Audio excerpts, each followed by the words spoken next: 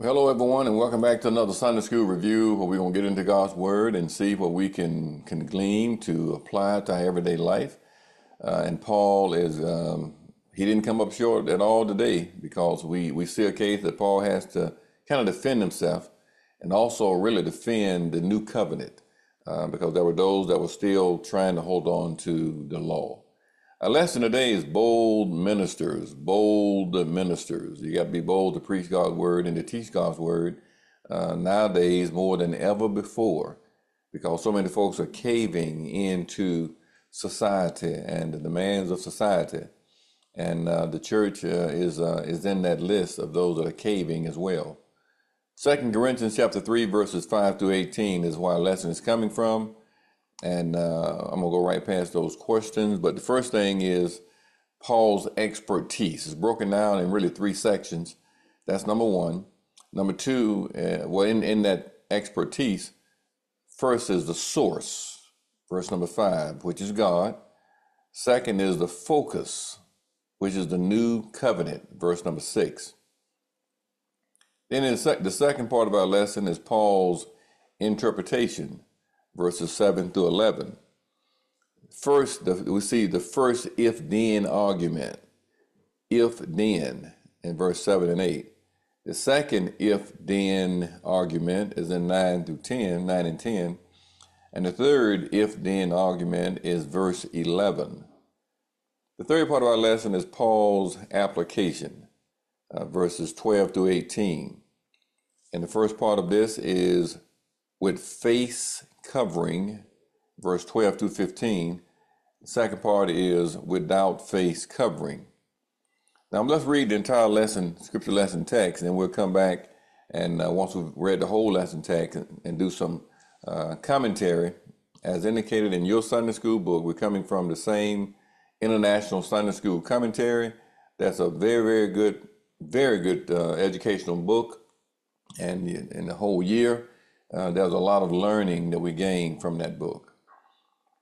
So the verse 5 says, not that we are sufficient of ourselves to think anything as of ourselves, but our sufficiency is of God, who also had made us able ministers of the New Testament, not of the letter, but of the Spirit. For the letter killeth, but the Spirit giveth life. But if the ministration of death, written and engraven in stones, was glorious, so that the children of Israel could not steadfastly behold the face of Moses for the glory of his countenance, which glory was to be done away, how shall not the ministration of the Spirit be rather glorious? For if the ministration of condemnation be glory, much more doeth the ministration of righteousness exceed in glory. For even that which was made glorious had no glory in this respect, by reason of the glory that excelleth. For if that which is done away was glorious, much more that which remaineth is glorious. Seeing then that we have such hope, we use great plainness of speech, and not as Moses, which put a veil over his face, that the children of Israel could not steadfastly look to the end of that which is abolished. But their minds were blinded, for until this day remaineth the same veil untaken away in the reading of the Old Testament, which veil is done away in Christ. But even until this day, when Moses is read, the veil is upon their heart. Nevertheless, when it shall turn to the Lord, the veil shall be taken away.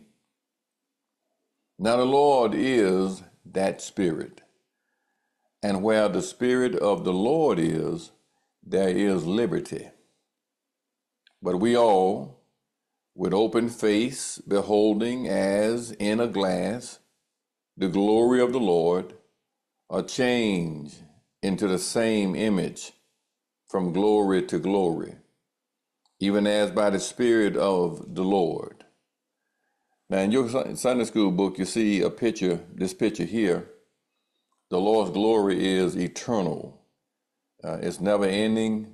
There's not a stopping point. It's eternal. And what I'm going to do now is kind of give a little commentary, a little context, before getting into the actual lesson commentary of our lesson today. In AD 57, the year that Paul wrote the letter that we call 2 Corinthians, he had developed what's called a multi-year relationship with the church that he had planted in Corinth. He had established that congregation on his second missionary journey of AD 52 through 54, as recorded in Acts chapter 18.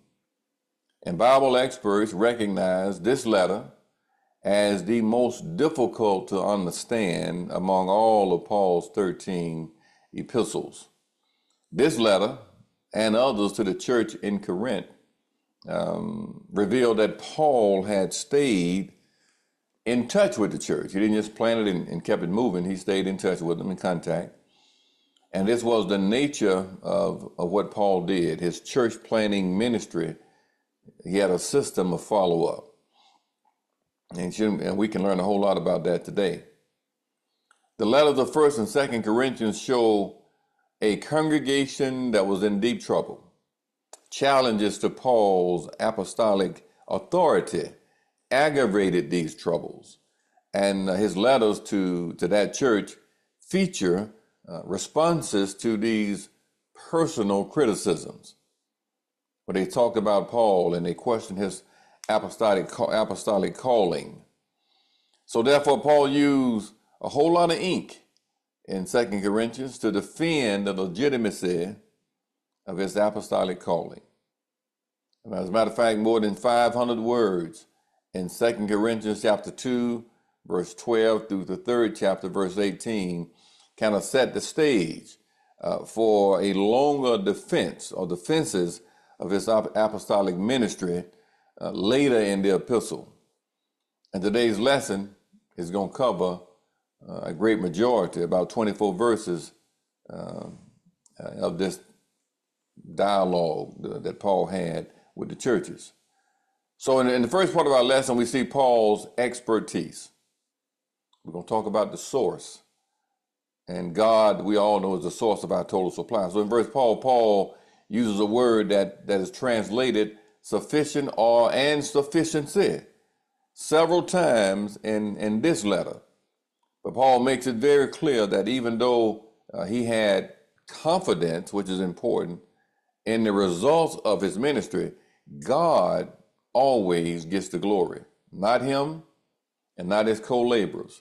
Matter of fact, let me read 2 Corinthians chapter 2, and I'm going to read verse number 3 of the same letter. And I wrote this same unto you, lest when I came, I should have sorrow from them of whom I ought to rejoice, having confidence in you all, that my joy is the joy of you all. And then in 1 Corinthians chapter 15 and verse 10, Paul says this, but by the grace of God, I am what I am. And his grace which was bestowed upon me was not in vain, but I labored more abundantly than they all, yet not I, but the grace of God which was with me. So Paul made it real clear that everything, although he was happy for the results, it was all God, and God gets all the glory. And in verse 6, we see the focus on the new covenant in Paul's expertise.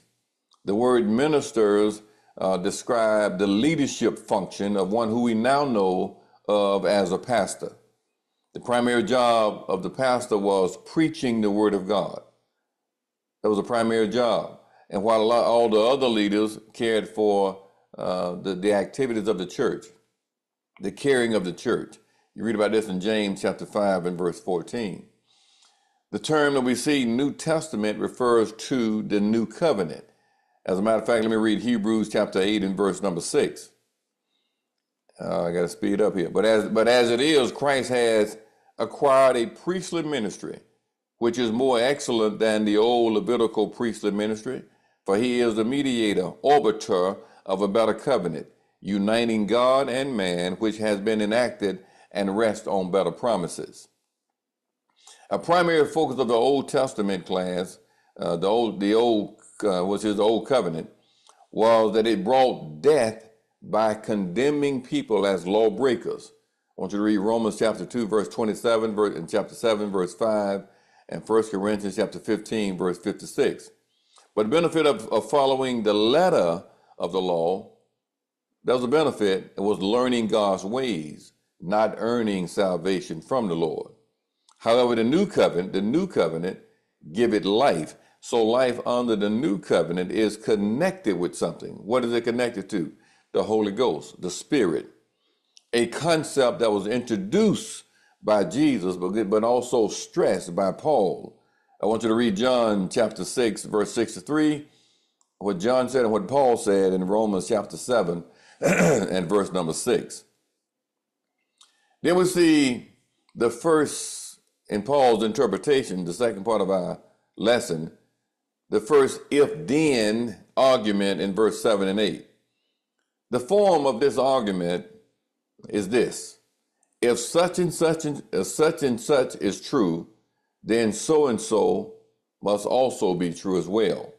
So Paul knows and internally, intellectually, spiritually, he knows that the new covenant, which is the ministration of the Spirit, is much more superior than the old covenant, which is the ministration of death.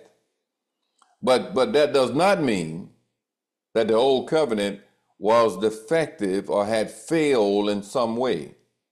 I want you to read Romans 9 and 6 and kind of with a little context on that. The old covenant, when I said it didn't fail, the old covenant was perfect in establishing God's expectation, which left Israel inexcusable regarding what? The knowledge of sin. So the law couldn't justify, but it did identify what sin was. I want you to read Romans 7 and 7, Galatians 3 and 24. It's reasonable then that in creating human beings, which is what God did, in his own image, God expected us to be holy. Why? Because he is holy. Leviticus chapter 11, verse 44, 1 Peter chapter 1 and verse 16. And that expectation resulted in God giving his requirements for holiness. I want you to read Romans chapter 1, verse 18 through 20, and chapter 2, verse 14 through 15. Then we're still in this first if-then argument in verse number 8. But how, the question is this: how do you define a holy life? How do we define a code of behavior? The Old Testament law was so important that it was engraven in stone. Exodus chapter 34, verses 1 through 5. So when we say things like today, it's not written in stone, what we're really saying, this is just the first draft. This is a preliminary. It's not written in stone. It's not, I haven't inked it in, penciled it in, because it is subject to change. It's temporary. It could change. It's a preliminary. It's not the final draft. It's not the stamped version of the blueprint. It's a preliminary.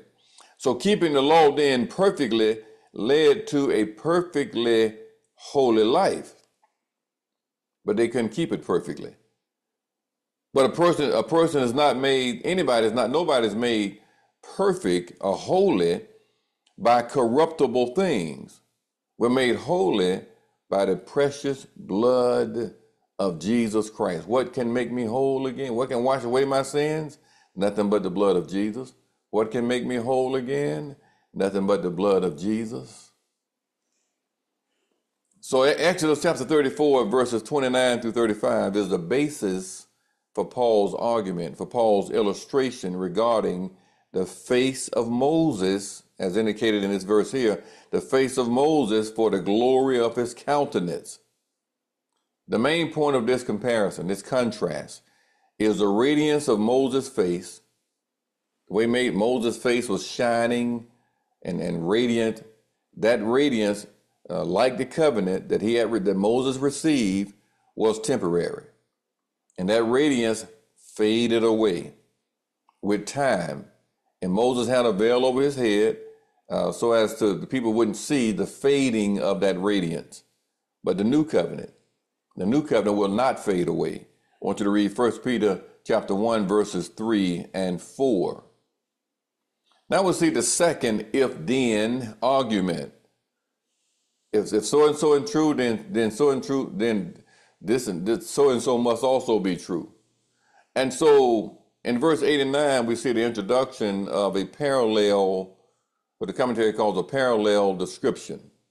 The ministration of death in verses 7 of chapter 3 is the same as the ministration of condemnation in describing the old covenant. I want to read Deuteronomy chapter 27 and verse number 26. And so the ministration of the Spirit in 2 Corinthians chapter 3, verse 8 that we just read is the same as the ministration of righteousness in breaking down or describing the new covenant in Jesus, in Christ, the anointed one and his anointing. So then the new covenant is far more superior because those who deserve condemnation for sin receives what they receive? Imputed righteousness because of what Jesus did. Now I'm going to read something here in Romans chapter 3 verses, I'm going to read it in the Amplified Version, Romans 3, 21 and 22. But now righteousness of God has been clearly revealed independently and completely apart from the law, though it is actually confirmed by the law and the words and writings of the prophets. This righteousness of God comes through faith in Jesus Christ for all those Jews, for all those Jews or Gentiles who believe and trust in him and acknowledge him as God's son. There's no distinction. Then Paul said in 2 Corinthians chapter 5, verse 21, he made Christ, who knew no sin, judicially to be sin on our behalf, so that in him we would become the righteousness of God. That is, we would be made acceptable to him and placed in a right relationship with him by his gracious loving kindness. That's a big deal. And so now we see the third if-in argument in verse 11. If-then argument. The Old Testament is what the word says in verse 11, that which is done away. That's the Old Covenant. When I say the Old Testament, the Old Covenant. And the New Covenant is that which remaineth. The New Covenant, the death, burial, and resurrection, the blood that Jesus shed for all of us, to be reconnected, atonement.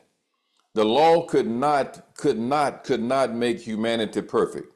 Why couldn't it do it? Why couldn't the law do that? Because of the weakness of fallen man. I want you to read Romans chapter 8 and verse number 3. So the law was meant to reveal the best.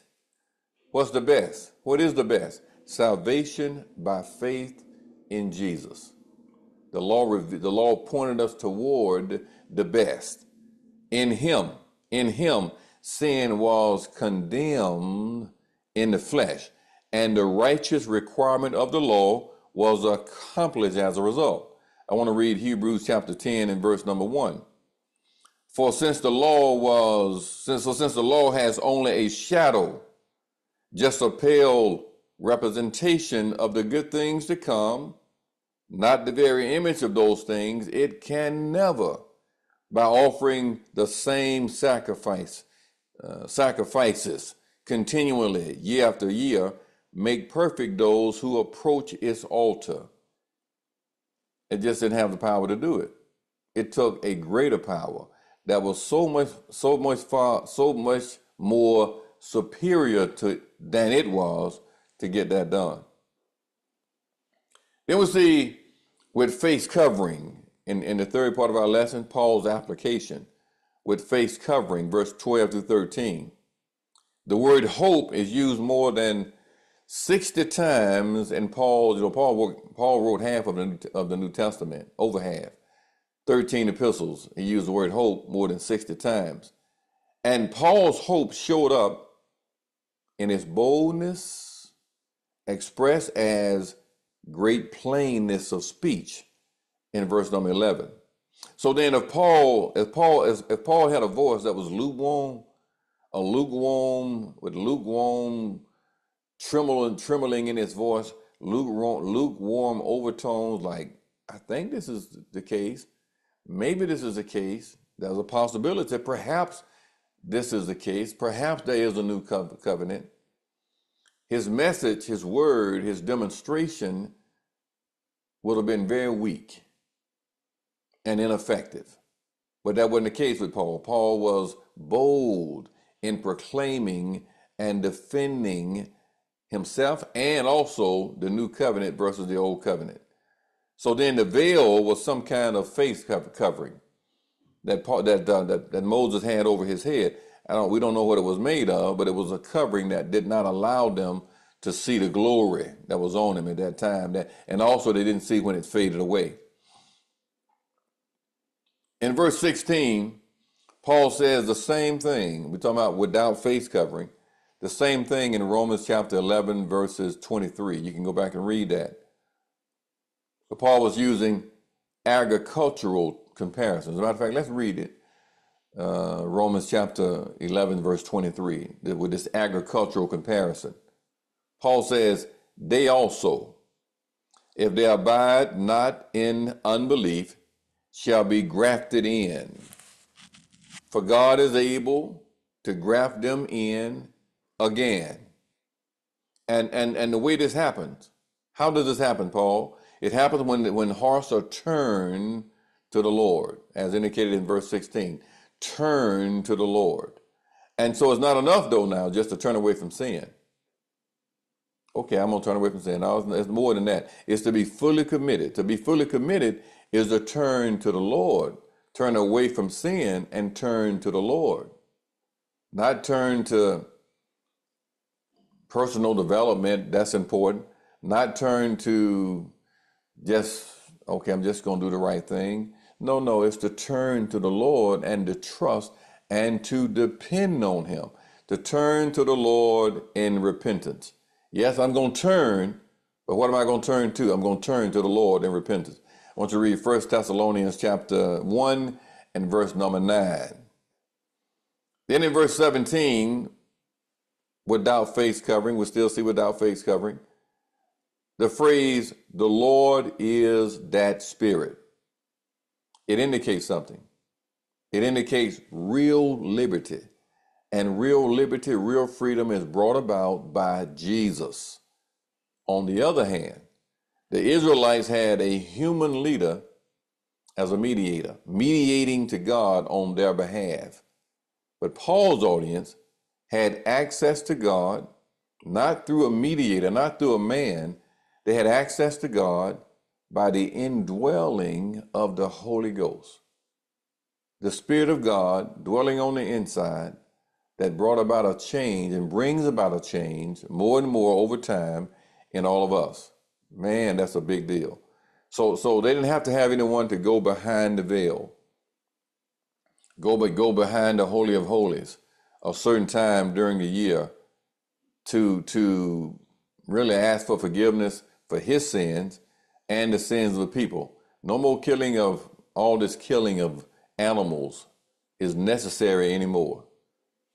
And I think we've gotten so used to that where we've lost the knowledge of the power of that. That's a really, really big deal, class.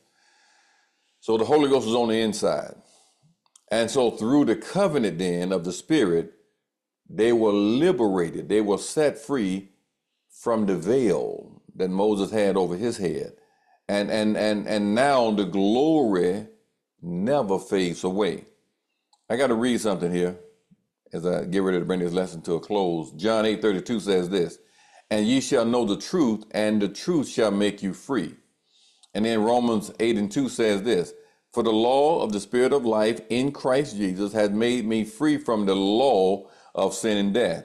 And then 2 Corinthians chapter 13, verse 9 says this, for we are glad when we are weak and ye are strong, and this also we wish, even your perfection. Then Galatians 5:1 says this, stand fast therefore in the liberty wherewith Christ has made us free, and be not entangled again with the yoke of bondage. Look what Paul said in Galatians 5:13.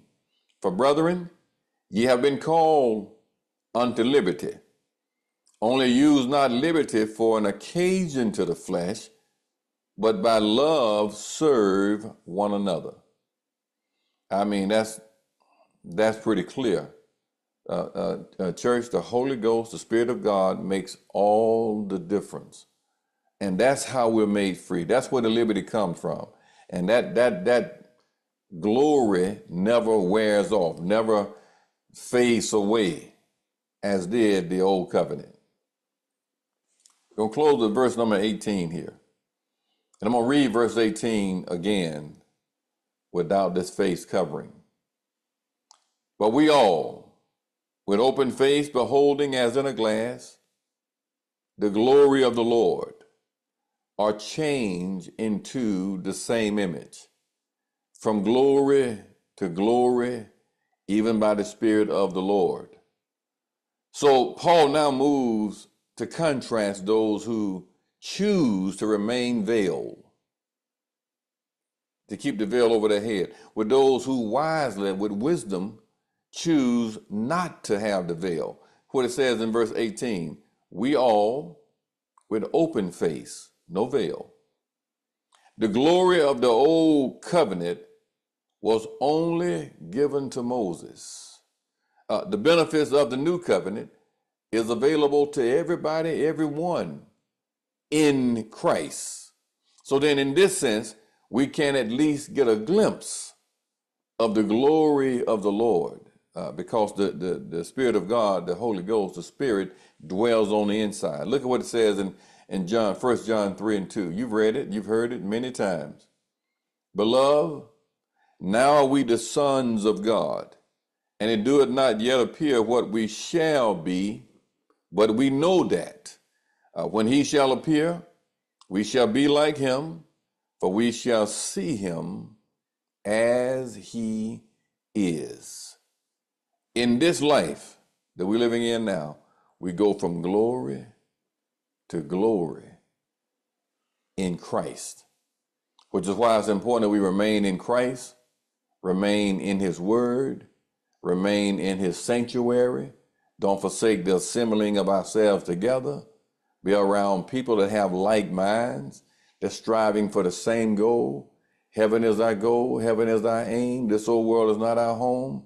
We're just pilgrims passing through. There's a better place. There's a better land. There's a place where there's no more sickness, no more sorrow. There's a place where this corruptible body here has to put on incorruption to get there. This old mortal body here has to put on immortality to go in. Flesh and blood cannot inherit the kingdom of heaven. So this body here is going to go through a total metamorphosis. We only now have a foretaste. We only have a down payment of what's going to happen when we inherit where we're going someday. You want to be ready. We all want to be ready because that day is coming. You look around, see the handwriting on the wall, see the world now and the condition the world is in and how there's no real respect for God or man. People are doing what they want to do, whatever is right in their own eyes. So church, get ready. And preachers, you got to be bold now. These are bold ministers that's telling it like it is. Love everybody, but tell the truth, speak the truth in love. And we out of time. Hey, look, y'all have a great rest of the week. Look forward to seeing you again for our next Sunday School Review. Y'all take care.